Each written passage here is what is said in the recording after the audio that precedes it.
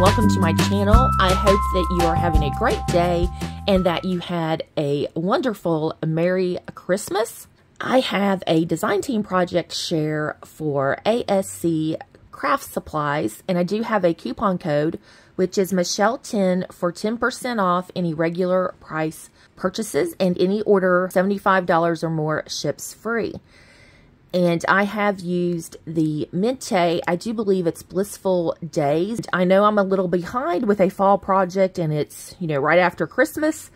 I've been sick and had some health issues in the last few months. So I'm just getting to share these. And I do have some Christmas projects I'll be sharing and a few that I need to finish up. It's running a little behind, but it'll be okay. What I created is the Dreaming Tree wagon, and I had made one of these before for a swap, and I always wanted to make another one for myself. And I thought the Blissful Days paper collection would be perfect for that. It was their fall paper for this year, and I love the blues. And then it had the pops of the burgundy and, of course, the orange for the foxes. But it's just a really gorgeous paper collection. I really enjoyed working with it. And the SVG file did include these flowers on top, which are supposed to be marigolds, but I made them in collars to coordinate with the paper collection.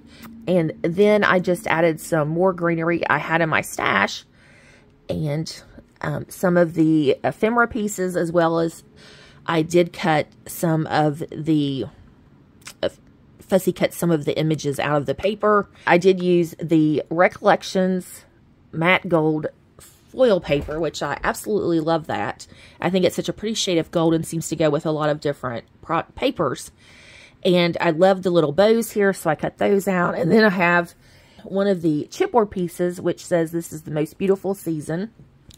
And I used the plaid paper here for the base of the wagon, and I made a little platform for the wagon so I could add my ephemera pieces a little bit easier. And I really like the look of that, and I love this wood slice paper, so I used it here at the bottom. And we'll just bring it in for a little closer look so you can see. And it's a really pretty floral paper I used to make the wagon. And we'll just spin it around here. So here we have like the tongue of the wagon, and here is the back.